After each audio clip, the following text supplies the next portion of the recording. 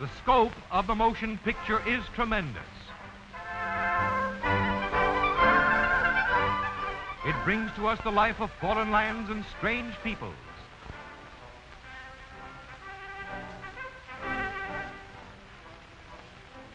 The highlights of current events. History in the making, in war and peace.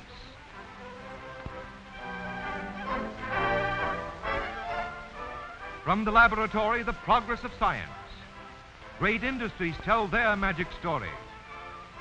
Modern business uses the screen to teach and to sell. The theater screen gives pleasure and enlightenment to millions every day. In homes all over the land, the smaller movie cameras and projectors give happiness to the entire family. The pictures which we take ourselves perpetuate priceless memories of the changing years. This picture certainly seems to move, but by stopping and starting the action, we see that it is really the result of a series of slightly different pictures passing quickly before the eye, an optical illusion created by our persistence of vision. You can demonstrate this with a card. On one side, a bird. On the other, a cage. Twirl the card and the bird appears to be inside the cage because your eye holds each image briefly after it has gone. In the infancy of movies, this principle was adapted with paper pictures of progressive action run rapidly on a revolving wheel for an audience of one. In the historic scene shown here appears the inventor of the first talking motion picture, Thomas A. Edison, greeting some of his fellow pioneers in the March of the Movies.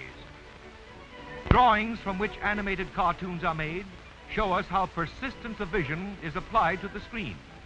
There is no more motion in any one of these drawings than on a postage stamp, but on each one, the action is slightly advanced. If the series is flipped fast enough, the picture seems to move. These pictures are photographed and printed on a long, transparent strip of celluloid film. When run in a projector, they come to life. The essential parts of the projector are a pre-focused light source, easily replaced. An optical system consisting of condensers, adjustable reflector, and a quick focus lens, readily removed for cleaning.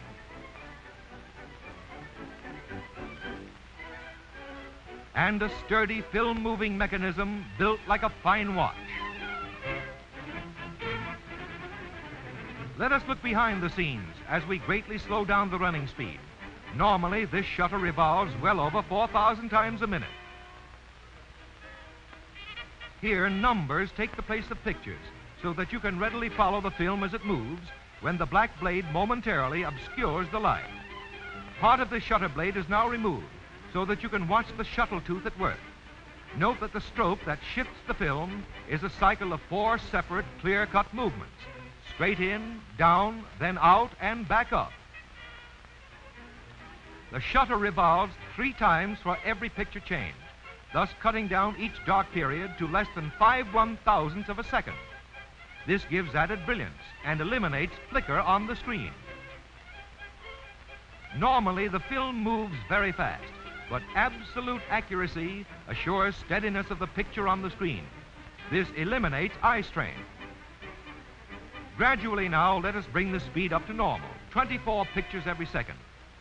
Here we have repeated each number 24 times so you can watch it change. The film moves freely in its channel. The camera used to photograph this picture works very much like the projector, except that the light from the outside reaches the sensitive film through a sharply focused lens.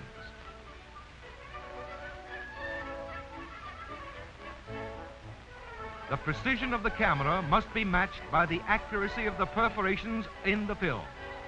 These punches produce the sprocket holes that control all film movements through every subsequent mechanism. A steady running camera and accurately punched film make it possible to superimpose 2 pictures to form a single composite scene. Here's a good example. The actors were photographed in Hollywood. The background, a street scene, was taken in another city. The slightest movement error in either camera would have spoiled the interesting effect. Now let us see what makes the movies talk. The sound is reproduced from a track on the side of the picture. This is a variable density track, one of the two sound systems in general use. And this, a variable area track. Either can be reduced to the smaller 16mm film. Their operation in the sound projector is similar. The film passes through a sharply focused beam of light coming from the exciter lamp. With the volume control, we turn this light up and the sound becomes louder. As the soundtrack of the film passes through the beam, it creates constantly changing light impulses.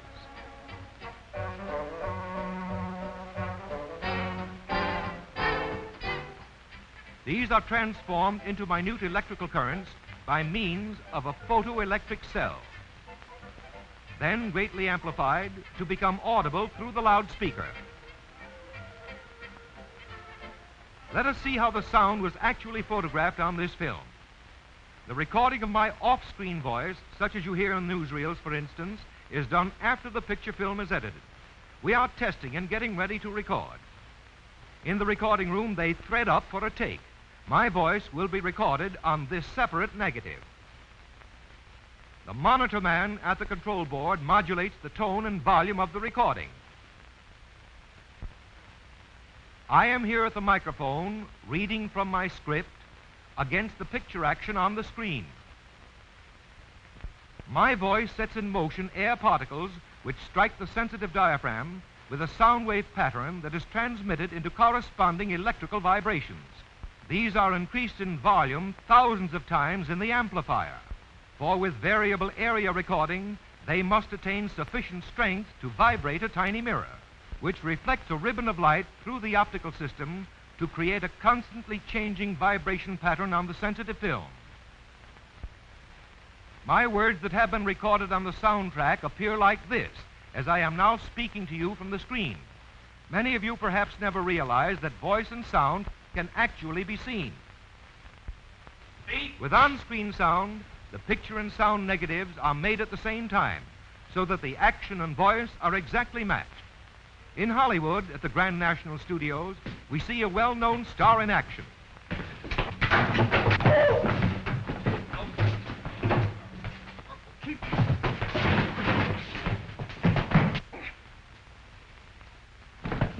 Cut! Fine, great. Developing of the negative film is done in intricate machines, but the basic principle involved is much the same as the way you develop snapshots in two solutions and wash waters.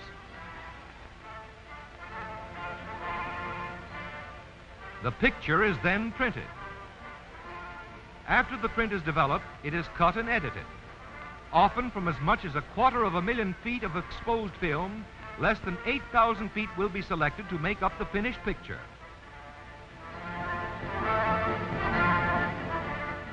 Then the picture negative and soundtrack negative are matched and printed together on a single film called the composite print. This is the completed production finished to thrill audiences in theaters all over the world.